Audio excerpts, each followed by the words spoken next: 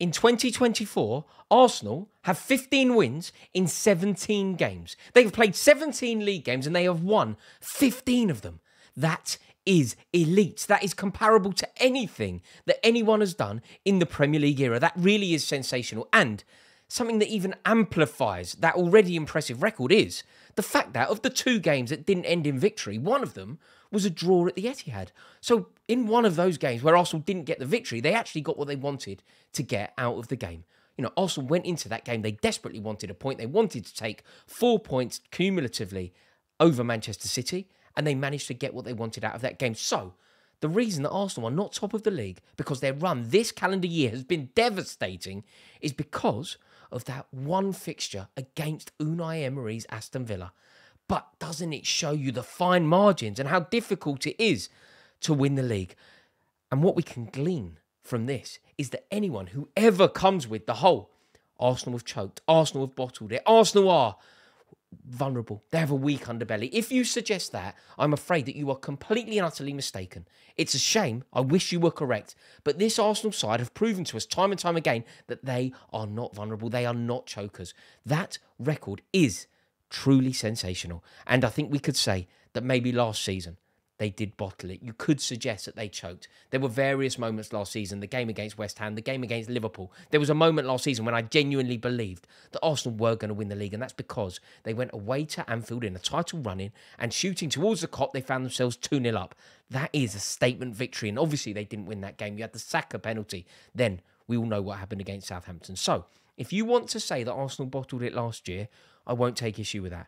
But this year, they are definitely not chokers. They have proven time and time again that weak underbelly that has plagued them for a little while has gone. This season, they've been nothing but resilient. Whenever it goes wrong for them, they bounce back. Whenever a question is asked of them, they have a resounding answer. And that is the very definition of being a champion. And that is why Arsenal will be champions. This squad of players will be champions. Whether it's this season is up for debate. Whether they actually manage to find the chink in the armour of Manchester City this season, I don't know. Time is running out. Road is running out. The season is coming to an end when Arsenal don't need it to. They need more games. But this squad of players will be champions. You look at the development. You look at what they have been doing. You look at the improvement. You look at the age. And you can see that this squad is still learning, still developing. And they have now won as many games as the Invincibles. That's historic. Think about how Arsenal fans talk about the Invincibles. Think about the esteem in which that Invincible side are held, not only by Arsenal fans, but in world football, in the pantheon of great clubs. That achievement is seen by some as being one of the very best. Not necessarily by me, but it is seen as being one of the very best. This Arsenal team, this young, developing Arsenal team with Mikel Arteta in charge, has won as many games in a season as that Arsenal team. And let's face it, Arsenal still have 2 games to play. I believe that Arsenal will win 2 more games this season. So they will totally blitz the winning streak of the Invincibles out of the water. They will break it by 2. And if they do that, they will end this season with 1 less point than those Invincibles.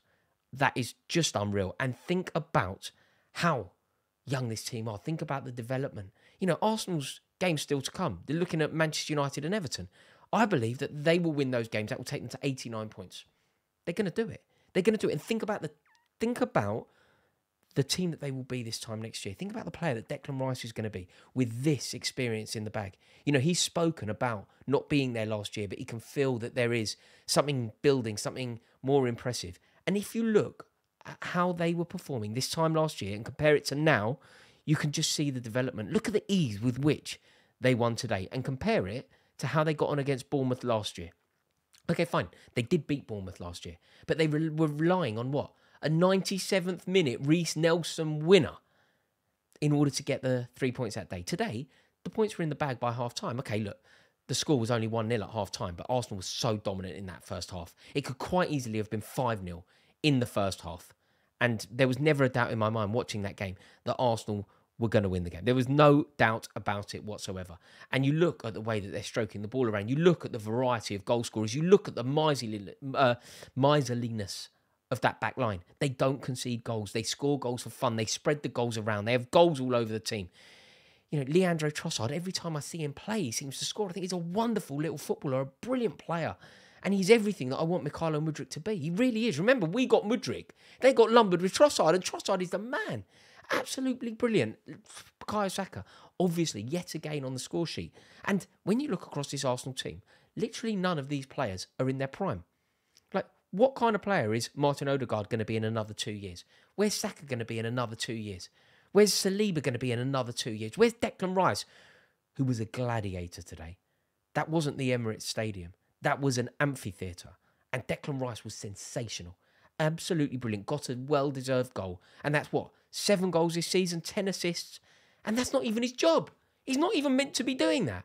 He is now your archetypal box-to-box midfielder without a flaw in his game. He really is sensational. 7 goals, 10 assists.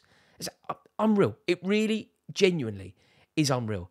And when you look at the title run in now, there is a genuine chance that Arsenal could do it. They're going to rely on some help. And when you look at the Manchester City fixtures, it's not going to be easy, but there is that game at White Hart Lane. And don't you think that it would just be the very definition of Spursism? You know, the ideology that is Spursism. The fact that Arsenal have won the league more times in White Hart Lane than Tottenham. Arsenal won the league more times at Tottenham than Tottenham. Part of that ideology is Spursism. And I think it would be so in keeping with the traditions of Spursism for Tottenham to take points off Man City. There is no doubt in my mind that Arsenal will win every game between now and the end of the season. They have just been unreal. And in Declan Rice, they have one of, if not the best player in the league. Phil Foden would have probably got my vote. I adore Cole Palmer. But the way that Declan Rice has revolutionised this Arsenal team, it's immense. Because Bournemouth are a good side. You know, Arsenal made them look fairly ordinary, but Bournemouth are a good side. And I think from Bournemouth's perspective, you know, they hate early kickoffs, don't they? They hate your early kickoffs as much as Jurgen Klopp. And they didn't start playing until about 1:15. The game kicked off at 12:45. Like, it was ridiculous from them. They were terrible in the first half, but could have been slightly different. Look, Arsenal were worthy winners, but I think if you're a Bournemouth fan, you'll probably have a few gripes. I think you've got a few issues with VAR. I mean, Kai Havertz undoubtedly bought the penalty as well. I don't think you can blame him for doing so, but he undoubtedly bought the penalty. He waited for contact. He waited for the contact to come in, and when it did, he went down and the penalty was awarded. Probably correct, but he certainly bought that penalty. And I also think that the goal that was disallowed, and it could have been a very different game. You know, if Bournemouth's goal that should have stood had stood 2-1, it could have been slightly different. Dom Solanke was given a foul for nothing. I mean, it was the worst decision that I think I've seen for ages. Like a terrible, terrible, embarrassing decision. But equally, Arsenal will have some complaints. You know, Christie could easily have been sent off with the score 0-0. And if Bournemouth had gone down to 10 men after 10 minutes, who knows what the score would have been. So, I do my best not to talk about VAR and referees because I find it so dull and so boring. I like to focus on the football. Mikel Arteta has said that he's going to be watching the Man City game against Wolverhampton Wanderers later today, wearing a Wolverhampton Wanderers shirt. I will be watching that game myself. I, however, will be wearing a Manchester City shirt. Fingers crossed, Manchester City can get the victory because I have a terrible sneaking suspicion that Arsenal are actually going to find a way and win the league. We have kept Arsenal away from the Premier League title for 2 decades. We have to keep them away for it for another year. We just simply have to. But they have been amazing. They have been absolutely amazing. The way that they have played this season. Sensational stuff from Arsenal. The Emirates must have been bouncing today. Thank you so much for watching this video. If you've enjoyed it, please do me a favour. Please click subscribe. It would be an honour to welcome you to this community. And I'm inching ever closer to 300,000 subscribers. It would be my joy to welcome you into this community. Please click subscribe. If you've enjoyed this video, please give it a like. And I look forward to seeing you all a bit later. Cheers.